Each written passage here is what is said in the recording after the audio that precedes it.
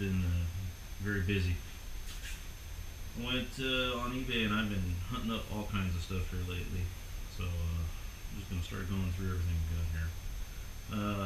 Pick this up. It's a shrink roll, 2% shrink it says.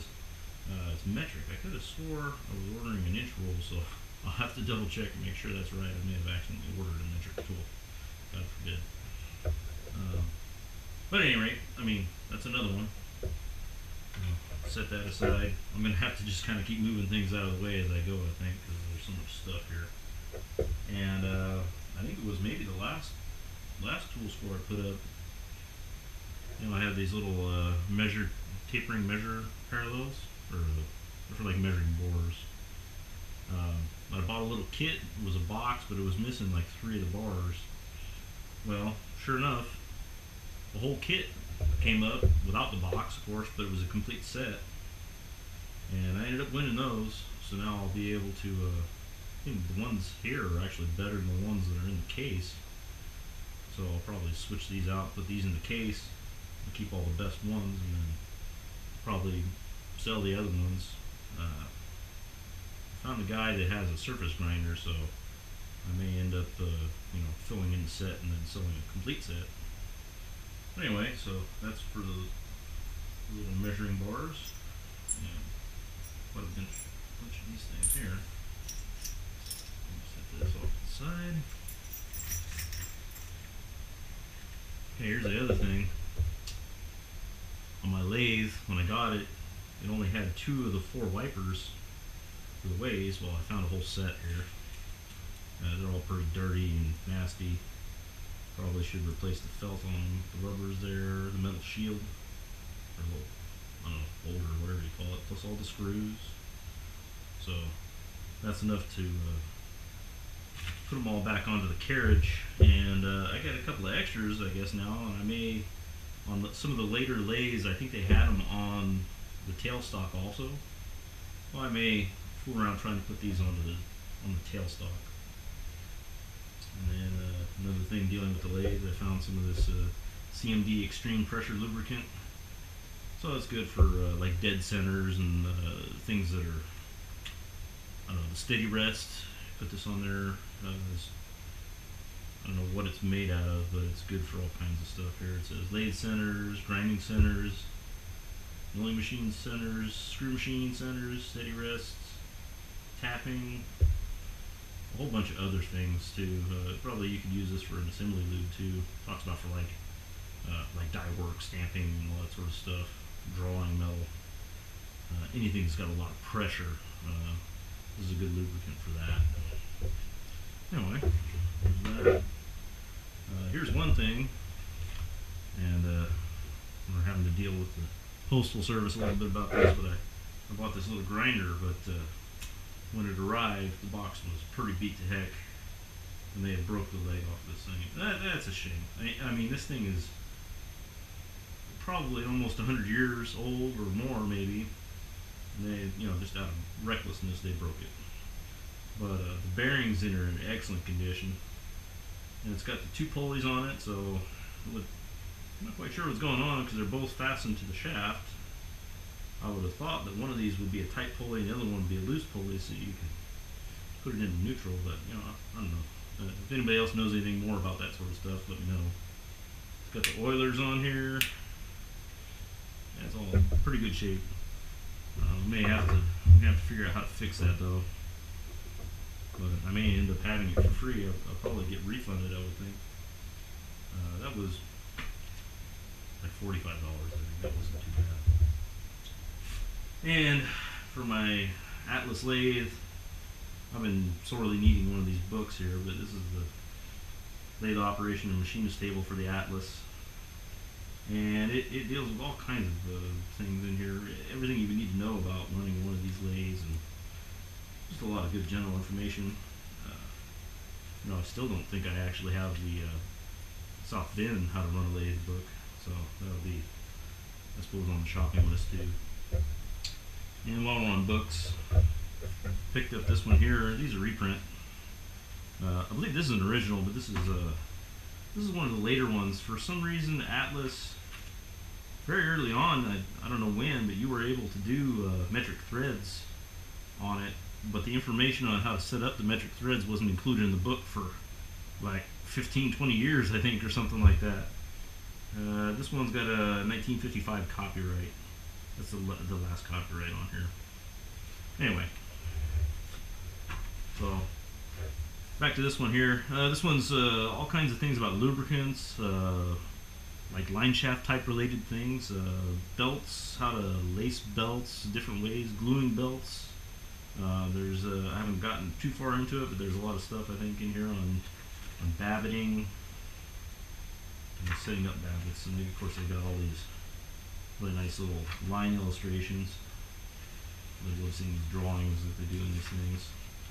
There's a pretty nice one. How to, I think these are, I haven't read this yet, but these look like cores. You can see here, if I can get you close enough, see the little lines across that one there? Well, those are channels for the grease in a bearing.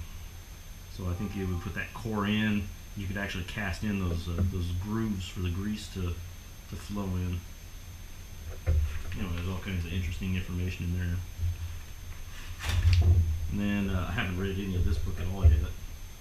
It's a treatise on stair building, so this really has nothing to do with machine work, but you know, my closet woodchuck habit is getting a hold of me. But it's just everything you would ever imagine about how to lay out stairs, and you know, making curves and doing the handrails and all sorts of things that would be very difficult for a person to, you know, figure out. Well, this was all worked out very, very long time ago, hundreds of years ago.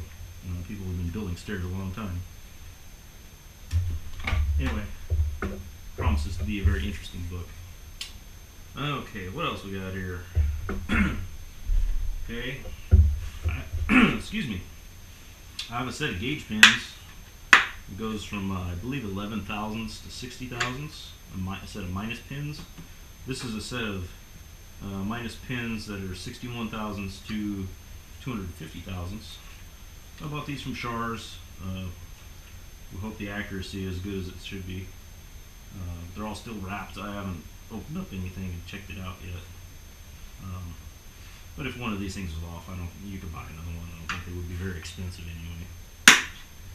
But I think I got something I need to measure on my mill anyway. I need to figure out the slot or the keyway on the arbor. Excuse me. Where my mind is today, can't think. Anyway, and I picked up some of these, brand new. On my lathe, I have an OXA size tool post, which is actually too small really for my lathe. But I have I think a little video that talks about the little riser block I made for them. But these things are really cheap. I think they're $12 a piece for these blocks. So I bought a couple of those. You probably never have too many of these, you know. All the common things that you would have set up, you can just leave in the tool holders. Then I picked up this here, and I kind of accidentally ordered the wrong thing. But on the Atlas lathe, 11/16 is a very common size for like the tailstock, all the change gear, the bolts or the nuts and bolts and stuff on the change gears are all 11/16, which is kind of an oddball size. But anyway, so this is an 11/16 here, and this is a 7/16 square, which would be like for like the tool post and I think the carriage lock, but it's 3/8 on the lathe, so I actually have the wrong size square here. So if anybody's, these things are just ridiculously expensive on eBay. It's like $25 for this one wrench. If anybody has one that's 11/16, 3/8 square, I would trade for this if they need one with a 7/16. Anyway, alright. So then I ordered a lot of tools here that, you know, a lot of this stuff, I'm not exactly sure what we got here. A lot of them are like, you know, tool bits, and these are actually kind of interesting, these two here in particular, because these are wood turning bits. So this will be sort of handy stuff for the you know, pattern making projects, although this one is poorly poorly formed. And this one's not that great either, but you know, that's alright. We could fix that. And it came with a whole bunch of these, which I'm not exactly sure what they are. I haven't checked them for hardness or anything to see if they're actually hardened steel. But there's a whole bunch of these things in here, and a couple of different sizes. And some of them, it looks like the person has ground them into like tool bits, like that one there. Got another one right here. No, is that one we ground? No. Oh, there's one, of course, at the bottom. Kind of a V-shaped sort of a thing. Boy, that's a really ugly grind up. That wouldn't cut anything very well. Anyway, here we got a couple of tool blank bits. A little bit of a rust or grease or something on there. Yeah, it seems like rust. And they're, you know, they're beveled on the one end, so you got a little bit of relief already built in. We got all these here. There's 4 more of them. Well, there's 3 of that size. This one's 5/16. This is probably 3 of them at 1/4 inch. And some more really unknown things. It's got a little hole here, and this one's tapped. I'm not sure what that hole is. In fact, this has even got a number on it. It's like in a little recess and stamped 32. Anyway, so I don't know. This is just kind of like a machinist junk drawer lot. And then we got a couple of these. They almost look like parallels. Probably would actually make fairly decent parallels. They seem pretty close. Would have to measure them to make sure. There's another tool bit. And then this looks like a clamp for something. I have no idea what it was for, but it looks like it was made pretty nice. Alright, oh, it also came with this. This is it's a piece of copper bar. Got a hole in the back end, it's chamfered here, and it's got just like a tool bit brazed into it or soldered in. I'm not sure what that's for. It almost looks like somebody is trying to build like a, you know, if you had a holder to make a scraper, like a pull style scraper. But who knows, you know. Yeah, we got a little bits of shafts. Some of these things kind of almost fit into this stuff, but I don't know, sloppy. Maybe the guy was holding it in like a boring bar holder or something like that, you know. Yeah, see, this one's another one of those ones kind of been ground on a little bit of a V shape, like you make it form tool or something.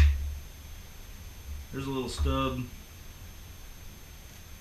piece of steel, like I don't know, 3/4 of an inch or so. There's a little piece of phenolic rod, about the same size as that. That's kind of neat.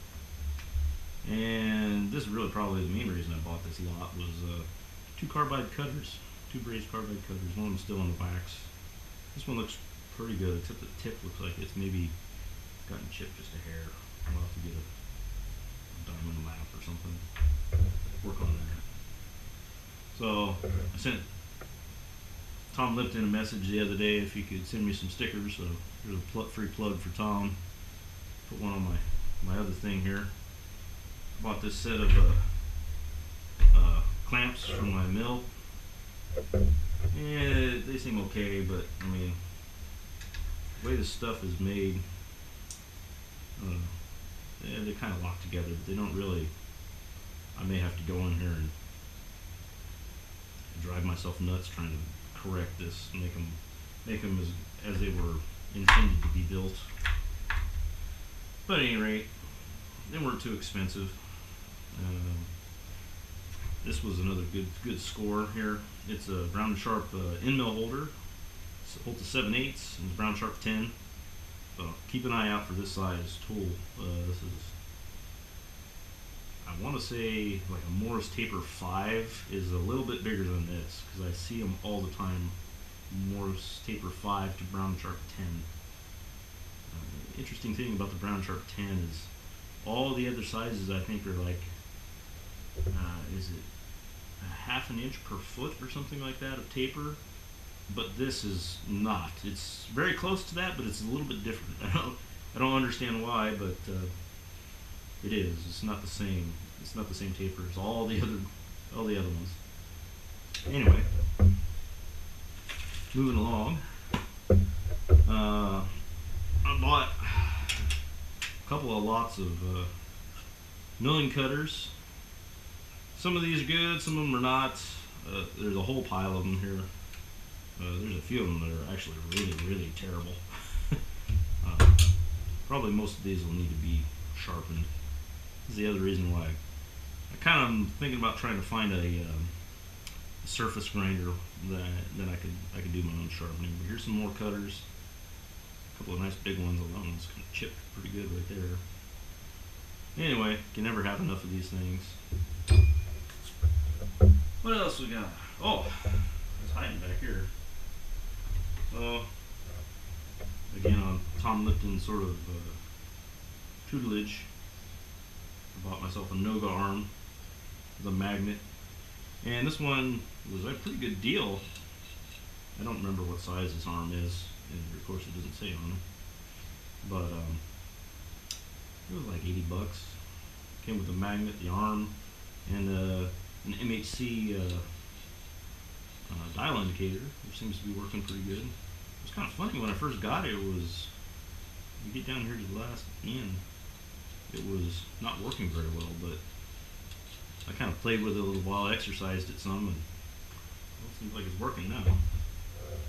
There's that.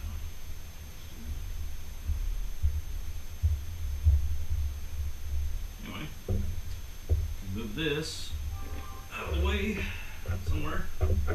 Put it on the floor. Alright.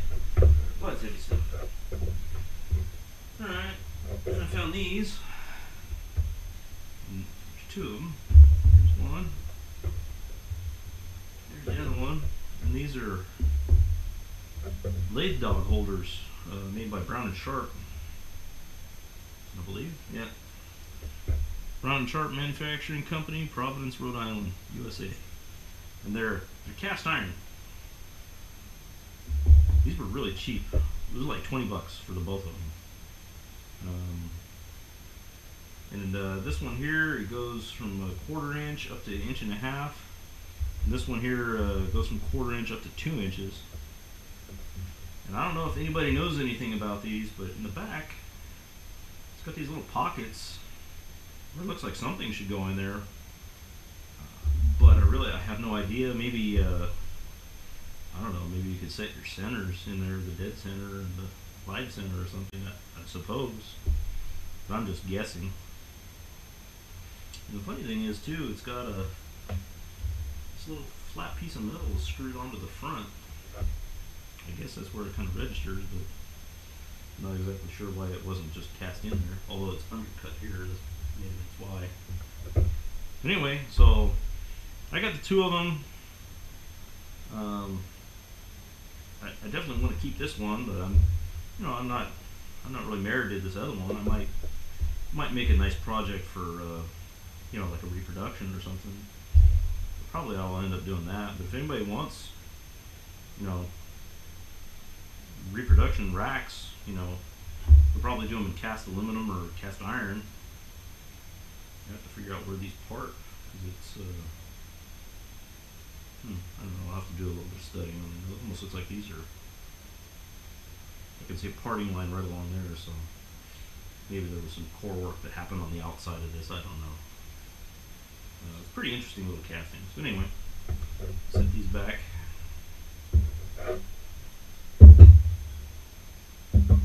And then for Jay Kilroy, his disease is spreading. So I was at the local thrift shop a week or so ago, and found this.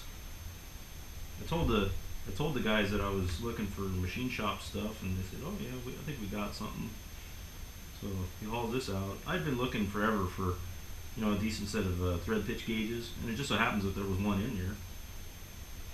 So here's that. What it goes, does it say what the range is? Let's see if we can find what the coarsest one is. It goes from 80 to 4, I think it says. 4 threads per inch. That's really coarse. So anyway,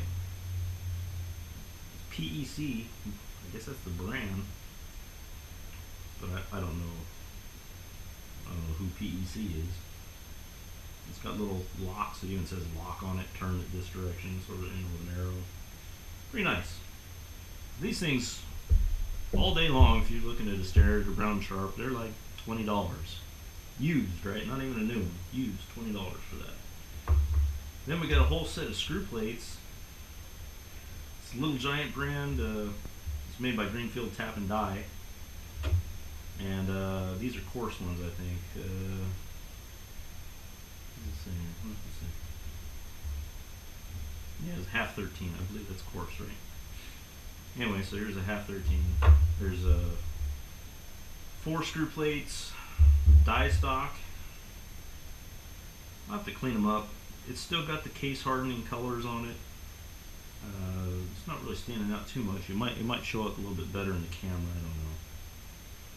Anyway, that, and then it's got a number 5 tap handle, and it's actually got pretty nice case hardening colors on it.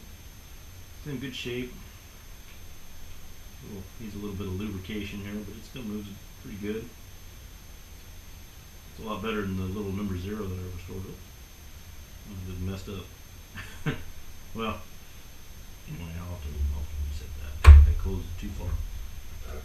So it looks like everything's here, and then some. So we got all these other dies right here.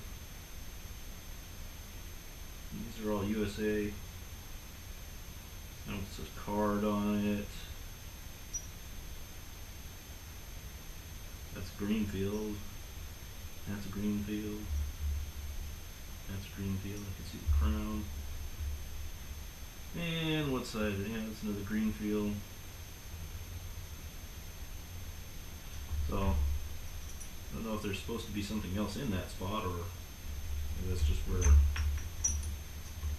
Probably there should be a little screwdriver or something, I would think, maybe for adjusting these dies. I'll have to ask Jay, see what he says about that. So anyway, this whole box of stuff, they sold me for $10.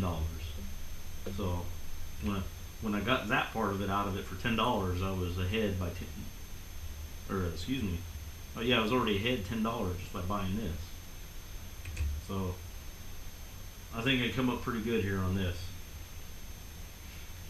Anyway, that's a really nice kit. Everything looks like it's in really good shape. I need to clean them up still. And the label inside is really good. There's the one on the outside is almost gone, but it's what's on the inside that really matters anyway. So that, I believe, is just about everything. Yeah, there's still a few more things coming in, but Christmas has been pretty good so far. Anyway, we'll see you guys around.